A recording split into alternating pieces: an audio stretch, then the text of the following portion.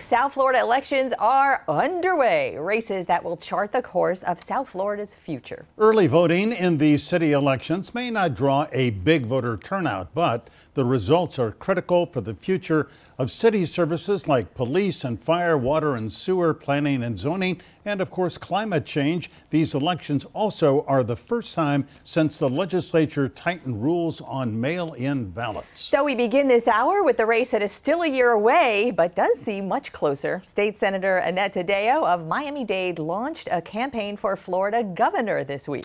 Democrats now have 3 candidates to consider. 2 have won statewide races: Ag Commissioner Nikki Fried and Congressman Charlie Crist, who previously was Florida's first governor, although he was a Republican at the time.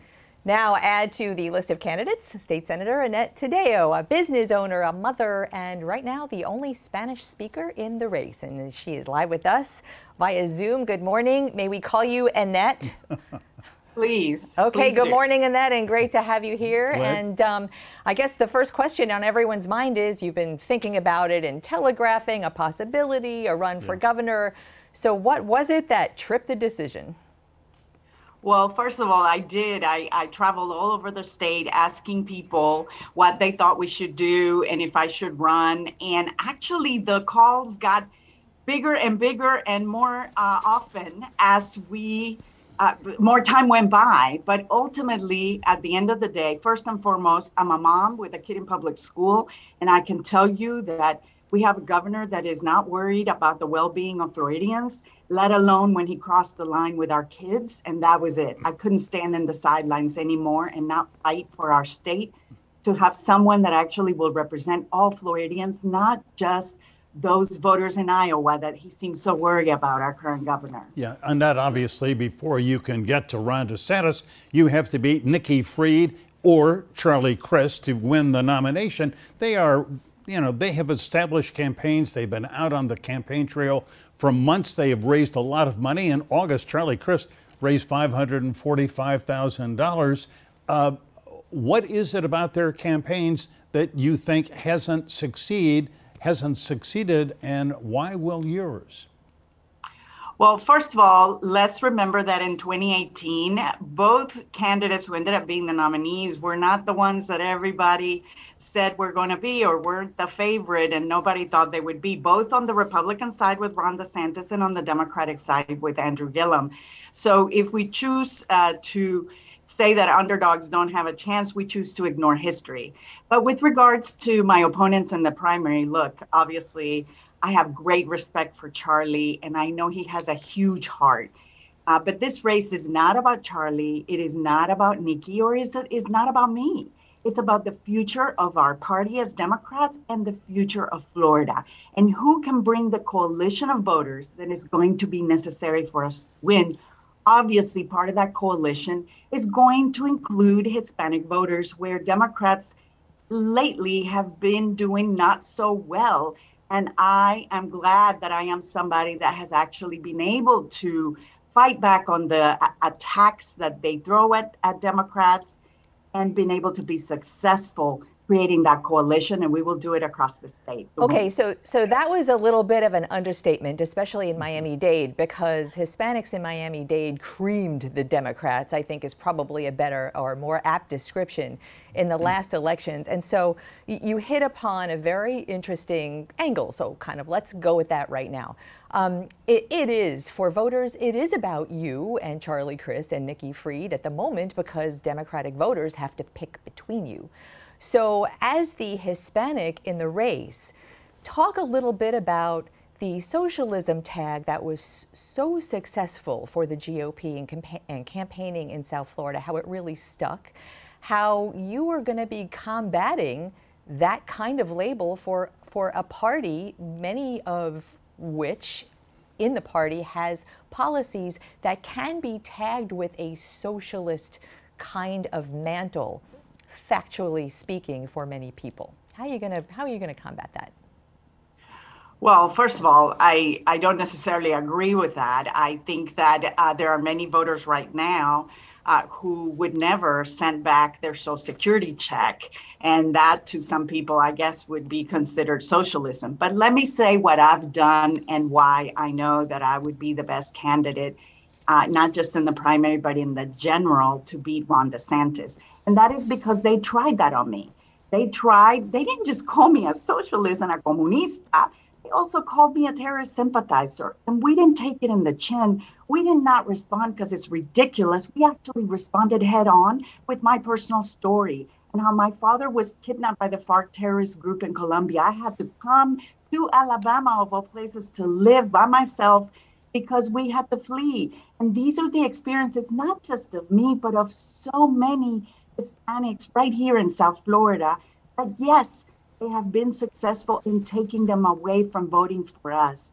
But we need to bring them back and not scare them, but at the same time be proud of being Democrats and all the things we stand for. I have been a lifelong Democrat, have fought for our values and do not diverge from them. And that is what we need. Yeah. Annette, obviously you were born in Colombia. Your father was an American, a pilot. As you say, he was captured. But, you know, when we talk about being able to appeal to voters, Hispanic voters in Spanish, speak their language, you're not saying, gee, they're just going to vote for me because I'm appealing to them in Spanish. They want to hear your ideas about the economy and about health care and all the other issues that are really before the state. Absolutely. And I don't think anyone should vote for someone simply because they're a woman, or simply because they're a mom, or simply because they're a small business owner, or simply because I speak Spanish. But clearly, we need to talk about our experiences and what we stand for. And that's what I do. And that's what I've done, winning in a current Trump district and being very popular in it, because I represent all people, not just those that vote for us. And that is not what we currently have. And I will tell you, I do have big differences. To this day, I still meet a payroll every 2 weeks with my small business. And I know how tough these times have been for business owners, for us to make it through COVID. I know how tough it has been for us as parents to worry about our kids and their education, and to have to fight a governor who's threatening to take people from their position that they were duly elected. This is the kind of thing, defunding schools, taking money away from counties just simply because they are not doing what he says. He's not the emperor. This is what Maduro in Venezuela does. And we need someone that's actually going to work for all Floridians. So that's how we're going to win this race, talking about the issues and pushing back. But it's actually the current governor who is behaving like a dictator. Okay, so let me, because he's not here, I will just say the current governor does have his support. The legislature is a GOP-run legislature right now. And to get there, to that race, there's 3 people right now. And if you look at the policies and perspectives and platforms, you and Charlie and Nikki and Annette have, we're all well familiar with all of you on first name basis and familiar with your positions, and there's not a lot of daylight there at all. You're very simpatico as candidates. Mm-hmm. So how we talked a little bit about your heritage and the Spanish speaking abilities, and besides that, policy wise, how do you differentiate yourself between these other 2 candidates?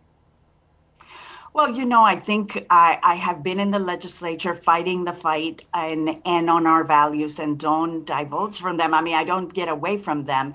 And one of those is expanding Medicaid. Look, people watching us need to know that the only reason we haven't expanded Medicaid is because we have a governor that's not willing to. I know we have the votes in the legislature, even though it's Republican held.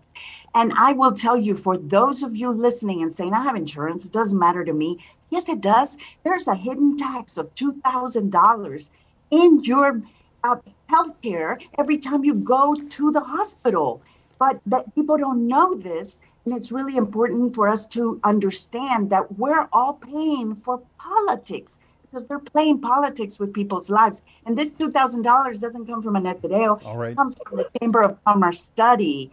And there are many other issues that are going to separate us, all right. such as And excuse me, we're going to get to a lot of other issues with you in just a minute. Please don't go away, everybody. We'll be back with Annette Taddeo.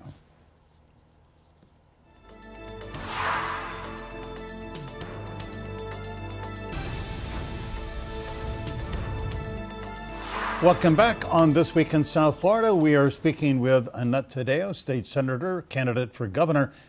Annette, I have to say, I didn't really hear an answer to Glenna's question. What sets you apart from Nikki Fried and any other candidate who is running, Charlie Crist, any candidate?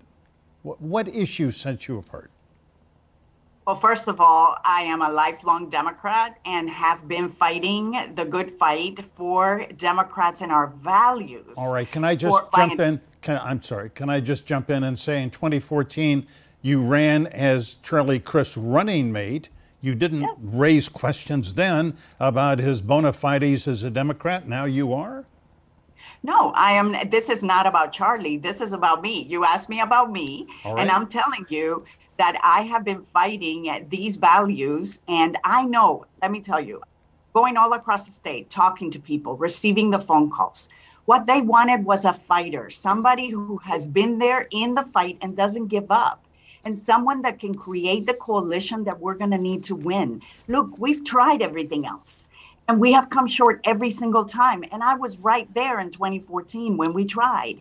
But the fact is, we definitely have a deficit in South Florida, and we know it. And we need to get those voters back, because DeSantis, is going to get those voters if we don't fight with all our might to get them back. I will tell you, we do have Al Demings running for Senate, and I know that a Demings-Taddeo ticket would be exactly what we need to create the coalition of voters that we need to win. And also, just really talking about all the experiences, not just in the legislature fighting for the things that we value, but also just personal experiences as a business owner, as a mom with a kid in public school. These are all major differences that are going to bring people to us to vote and to win, not just in the primary, but in the Let me ask you about just in the past couple of weeks, bills are being filed for this session. You filed a slew of them, redistricting related, wages and benefits related, Medicaid expansion you were just talking about related. Florida is, at the moment, is a red state, traditionally purple, but right now is a red state. Do you have any hope that any of these bills will have any traction? And as you run and sound very excited about the possibility for Democrats, and I know excitement is a hugely important component of a campaign, the reality on the ground right now is that the Republicans are in control. Look, the Republicans are in control, and then that's actually part of the reason why we need to ensure we win. This is not just for Democrats. This is for all Floridians, because we need balance. It's been way too long of no balance, no back and forth, no, like I just said, passing Medicaid expansion, which the votes are there, no leadership. And you may ask yourself, well, how are you going to do that when it's going to continue being a Republican House and a Republican Senate? Well, you have the veto pen, and you also have to have respect across the aisle, which I do, highly respected across the aisle. I actually get bills passed, but not just that. I actually work with them to try to accomplish things for the betterment of Floridians. Right. And that's the kind of governor we're going to need. Yeah, Annette, if you can, in about 15 seconds or so, during the legislative session, which begins in January, you can't raise money for your campaign. How are you going to get around that? Look, we have a plan to make sure that we raise resources before then and after then. And I will tell you that for sure, money is not everything, but we will have the necessary resources for people to know that we are on the ticket and that they have an option of someone that will actually create the coalition necessary for us to win in November. Annette Taddeo, the most recent entry into Florida governor's race. Great to have you, and we will see you on the campaign trail. See you out there.